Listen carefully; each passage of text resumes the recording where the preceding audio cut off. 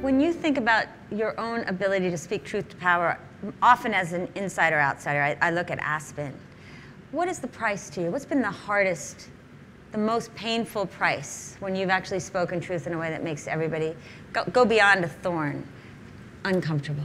I mean, I think in each of these settings, there's sometimes I think the price is, to my mind, surprisingly is less than you'd think.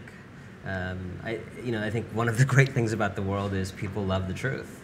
And people's capacity to hear truths that make them uncomfortable if they feel they have truth in them is one of the remarkable things about people. When you write and you put things out there constantly, and I'm constantly writing things that, someone or another is hurt, and people's capacity to bear that is an amazing human thing.